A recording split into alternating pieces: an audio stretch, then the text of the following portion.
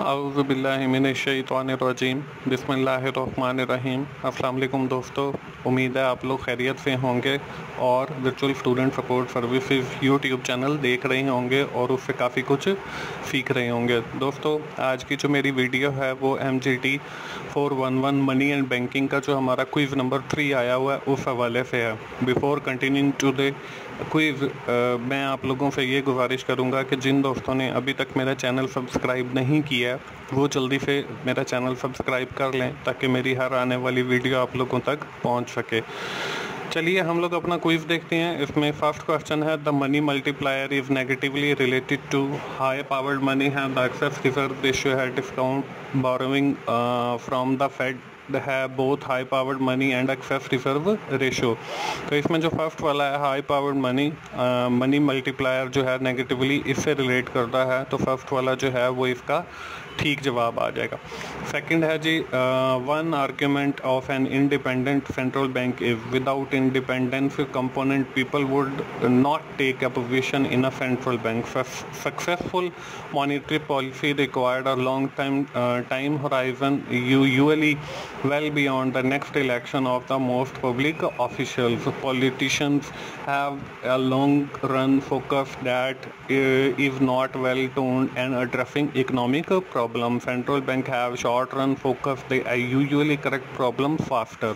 तो इसमें जो सेकंड वाला है वो इसका ठीक जवाब है, मतलब successfully monetary policy required a long time horizon well beyond the next election of the most public officials.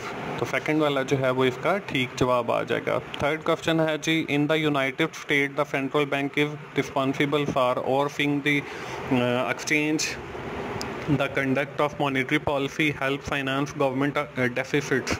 इसमें दोनों आ जाएंगे, मतलब both conduct of monetary policy and help finance government deficits. तो लास्ट वाला जो है वो इसका ठीक जवाब आ जाएगा।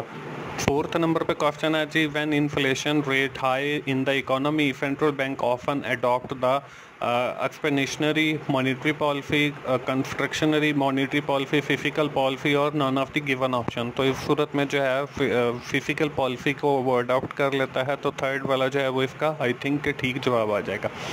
फिफ्थ नंबर पे है जी, monetary base in the factor that affect the quantity of money, this factor is controlled by which of the following. Central bank है, बैंक रेगुलेटर्स है, कमर्शियल बैंक है और none of the given option है। तो इसमें central bank जो है वो सारी मनी की इन्फ्लेशन को कंट्रोल करता है या इफेक्ट होती है, तो वो हमारा सेंट्रल बैंक आ जाएगा। फर्स्ट वाला इसका ठीक जवाब आ जाएगा। सिक्स नंबर पे है, the monetary liability of the federal reserve include government securities and discount loan, currency in circulation and reserve, government securities and reserve, currency in circulation and reserve. तो हमारा जो सेकंड वाला है currency in circulation and reserve, ये इसका ठीक जवाब आ जाएगा।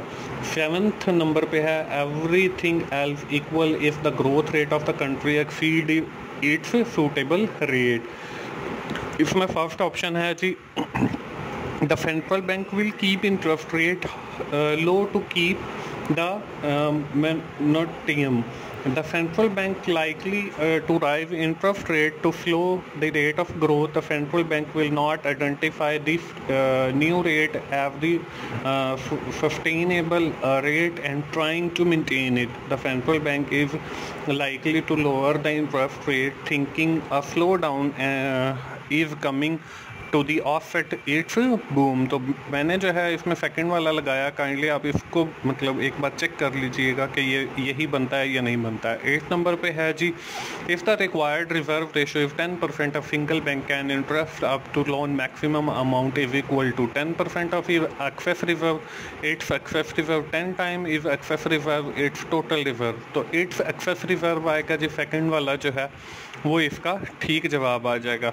9th नंबर पे है जी, second last question, if a member of non bank public purchase a government bond from the federal with the currency, reserve will fall, the monetary base will fall, reserve will remain unchange, monetary base with will fall and reserve will remain unchange. तो इसमें last वाला जो है monetary base fall will fall and reserve will remain unchange, तो ये हमारा इसका ठीक जवाब आ जाएगा।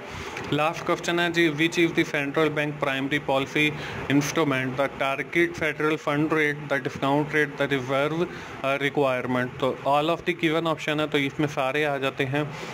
तो लास्ट वाला जो है वो हमारा इसका ठीक जवाब आ जाएगा। दोस्तों ये था हमारा quiz MGT411 money and banking का। उम्मीद है आप लोगों को आइडिया हो गया होगा कि किस चैप्टर से क्विजेज आ रहे हैं, क्योंकि सब लोगों के डिफरेंट आते हैं।